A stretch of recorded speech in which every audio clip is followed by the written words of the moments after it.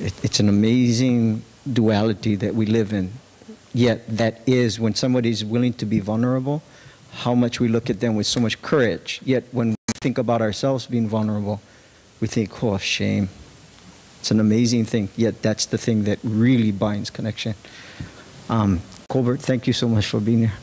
Please. Thank you.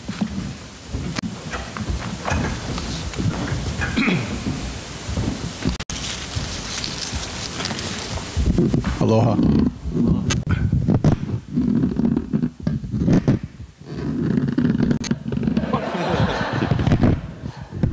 Okay.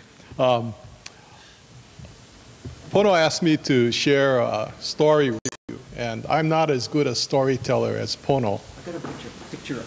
Oh, okay. This is important. Sorry.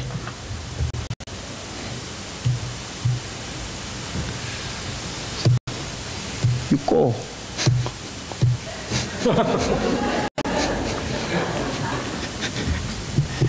Look how she walked back from Japan. Pretty cool precision. Thank you, Colbert. Awesome.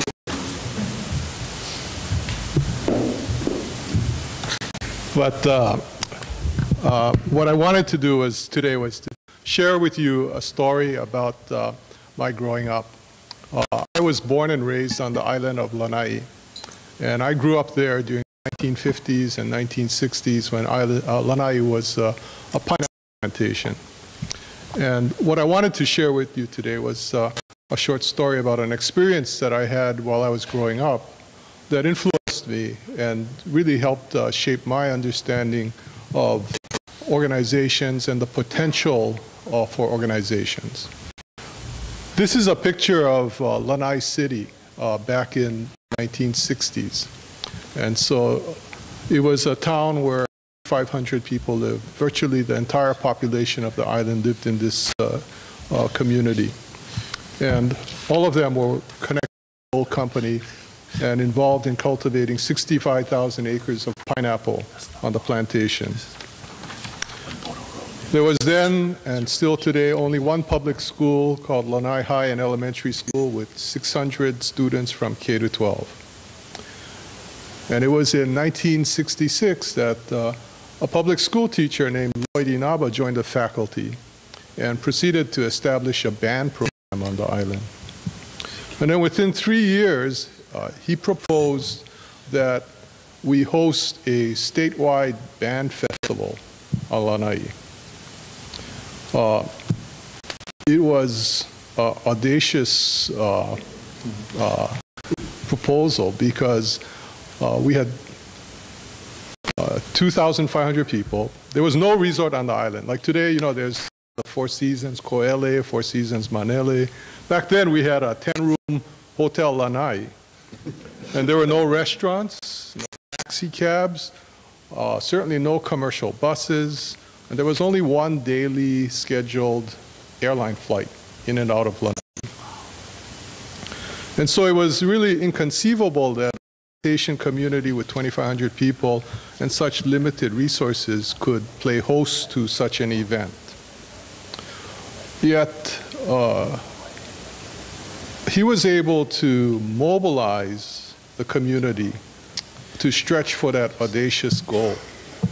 And what happened was that over 500 high school students from throughout the state descended on the island during a week in 1969 and had an unforgettable experience.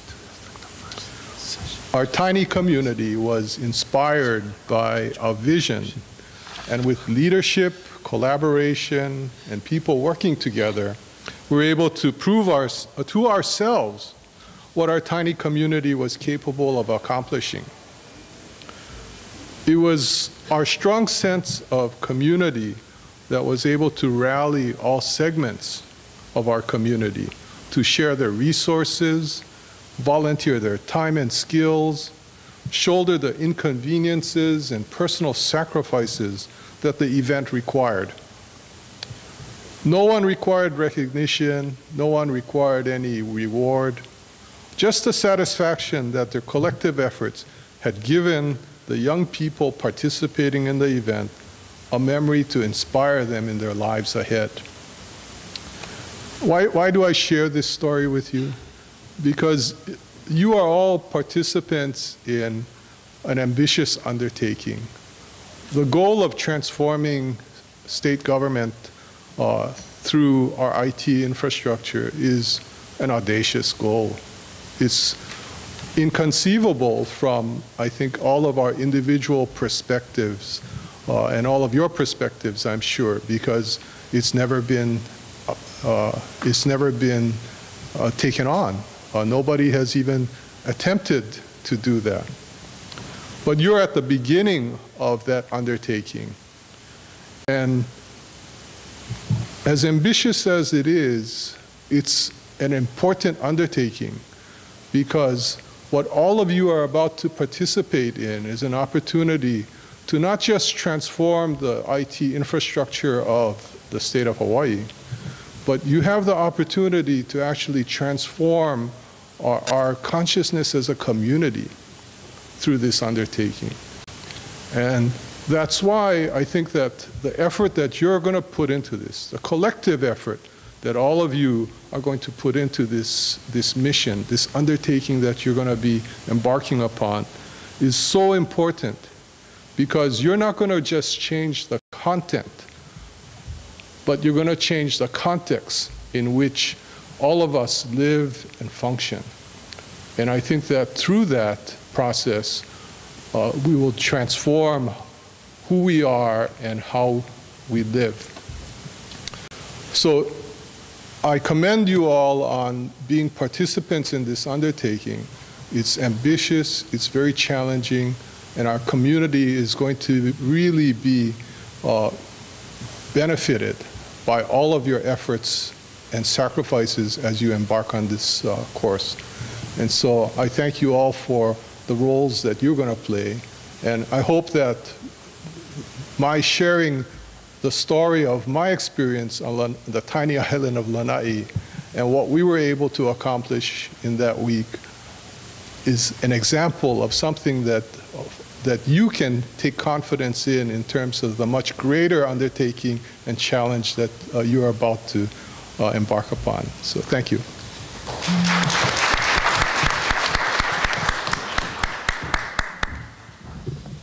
Thank you, Colbert. Robbie?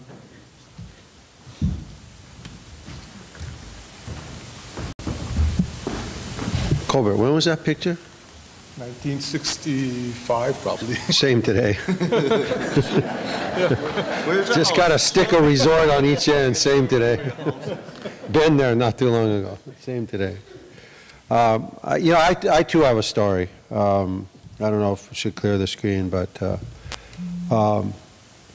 my story goes back to 1993. I was finishing up 11 years as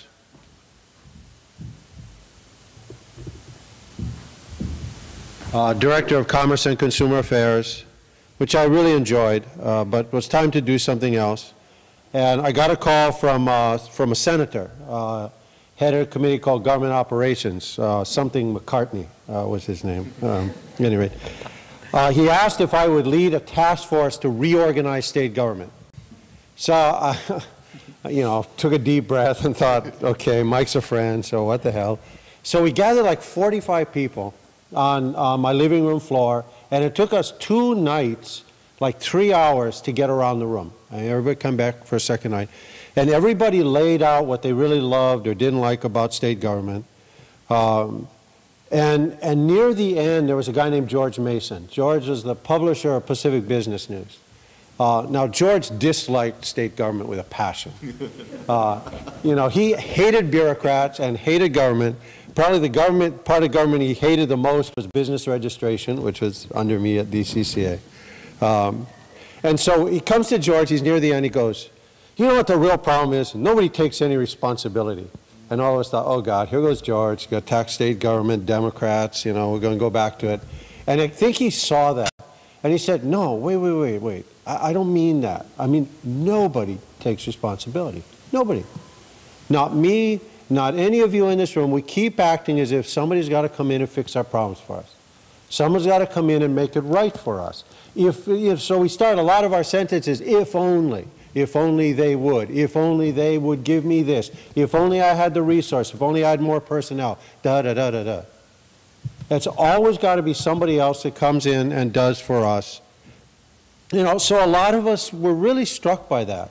So at the end of the 2 nights, we voted to tell Mike no one was interested in reorganizing state government. So we stopped right there. But about half the room stuck around. And at the end of another few months, out came this. The Live Aloha program. And this is 1994. And by the way, since then, there are like 800,000 of these around the planet. You can still get one, just ask me how, and we'll give you whatever you want to give away. But what came with that bumper sticker was a series of 11 acts that if you put the bumper sticker on, you were committing yourself to live by. And the group had very carefully selected the 11 acts to be things that it did not matter what your wealth was, what your level of power was, where you lived, what your level of influence. They all had to do with the way you live your life. Okay, so, you know, decide to put the bumper sticker on, I've got to live up to all 11. Well, a little way down the list was a tough one for me. It said, drive with courtesy, let others in. Okay, I live in Nuuanu Valley, and if you know downtown, you got to come up Alakea, and then you go around Central Intermediate and you go up to Pali. Okay, if you're doing the right thing, there's one lane on Alakea that goes straight through that goes up around Central Intermediate. And that one backs up like blocks down. And then as you cross over Baratania and you're coming by, you know, by St. Andrew's Priory over there, people cut in at the last minute. I mean, people who have not been waiting in line or doing the right thing come diving in at the last minute. I used to be so offended at that. I'd like lock bumpers with a car in front of me, you know. No, you're not coming in, you know. Fool behind you, behind me wants to let you in. That's their problem.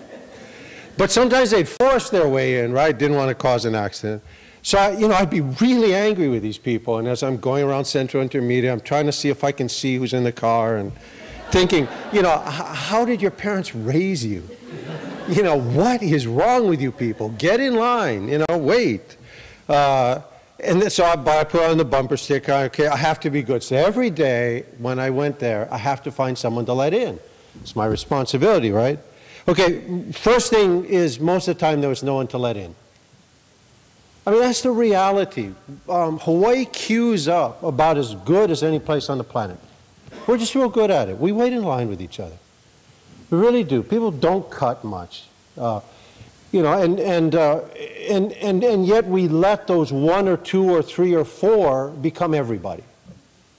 So we get irritated at someone who cuts in line and go, oh, those people are cutting in line. If you actually sit there and look at it, very few people do. Second thing, though, I noticed was, the act of letting them in when they came was real simple. I go, oh, come in. And if they turned around and waved, that was fine. But if they didn't, that was okay, too, because the main thing for me was to let them in. And then, I'd go on. And I thought about it after a couple of days, and I realized something. All of those days that I had been angry driving up the Pali at the person who cut in wasn't bothering them at all. I mean, they were sailing home, radio playing, happy as could be. I'm the angry one. And it was chewing me up inside with all this anger. So instead of that, the moment I let them in, I was good because I had given them a gift of letting them in. But more importantly, I let go of that transaction instantaneously. And as I'm going around Central Intermediate, the radio's playing, a thing about going home to Cindy and the girls. I was happy. I was moving back off of whatever was going downtown to my life at home. That was a revelation for me about how much of this is all about us. And the more in my life I've thought about leadership, leadership first and foremost is about all of us who choose to do it. If you choose to be a leader, you are making a gift. to the people around you. And if you choose to lead change, you are making an awesome gift to people around you. Change leadership is the toughest form of leadership there is. So if you do it, please don't do it for popularity. Don't do it for fame. Don't do it for wealth. Don't do it for honors. Do it because you want to make a better place. Do it because you want the people around you and yourself to have a better workplace. Do it because you want things to be effective or more productive or whatever it is you want out of your workplace, and do it to be right with yourself. Do it because leadership and leading a place well makes you feel right about what you're doing. So instead of driving angry, I drove with peace. Because I didn't let the act of anybody else change what I was. What I was entirely in my control. I once heard someone say, oh, you aloha me, I aloha you. Oh, after all the years of the people talking to me, I knew that was wrong from the moment I heard it. Aloha is not an act of reciprocity. Aloha is a gift. It's a gift from deep inside of you that you make. If it gets reciprocated, fine. If it doesn't, the gift is complete the moment you give it. Leadership is the same way. Great leadership in particular is the same way. Lead well. And then don't worry about the rest. You know, lead with your heart. Lead to do the right things. Be willing to have people be irritated with you. Lead with aloha. That means fully from your spirit and from everything inside of you doing what's right. And know that change does cause people to resist. I teach a class at the University of Hawaiian Leadership. And every semester I go up on the blackboard and I say, okay, why do people resist change? And I always get this great list. You know, status quo is a right, no one told them why, might make mistakes on the other side, there's always a challenge in retraining or in doing things. So get this list of about 20 things on the board. And then afterwards I say, okay, what do all those things have in common? People look at it for a while. Usually someone in the room goes, you know, they're all about the people making the change. That's exactly right. Everything on that list, almost always, is about the people making the change. It's not about the leader asking for the change. Now that doesn't mean that when you lead change, they won't say, frickin' Robbie. They will. I guarantee it. I guarantee you I've seen dartboards with my picture on it. After I took over at First Hawaiian Bank, a year later they did a survey of employees. Number one finding was get rid of the new guy. That's okay, as long as you understand that what's going on is a human process of resisting change, and don't take it so personally. Understand that's your role. And they will get irritated at you. And they will personalize their discomfort with you rather than acknowledging it's their own personal discomfort. And so as leaders, again, it's your spirit. Stand up and be okay with that. Because if you don't let it get to you and you don't turn that into something negative, it will be okay. Because we as human beings also adjust very well. And if we're led well with integrity and with spirit, we will adjust even quicker. So, you know, as the other speakers have said, you know, I came here in part because I greatly admire what you're attempting to do. You know, and if the state is able to make this change, and we tried it, by the way, when I was there and it didn't work. You know, we've tried over time to have the work you do be the focus and the leadership of change. And it has not worked in the past. But I think you've got more going this time. And I think you have a real shot at doing it. But the kind of leadership you need takes a spirit from within you that is a bigger spirit than the challenges. And for me, if you do it with aloha and with a spirit of love for others, you will be successful. Thank you.